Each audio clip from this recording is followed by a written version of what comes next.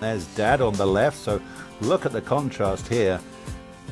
Jay really picked it up quite very steep on the backswing, and then the body stops. Look at the hips aren't turning, shoulders aren't turning, but just the arms. And Son is aiming way left. The green is way left, but it's all about big shoulder turn. Look at that lovely position there.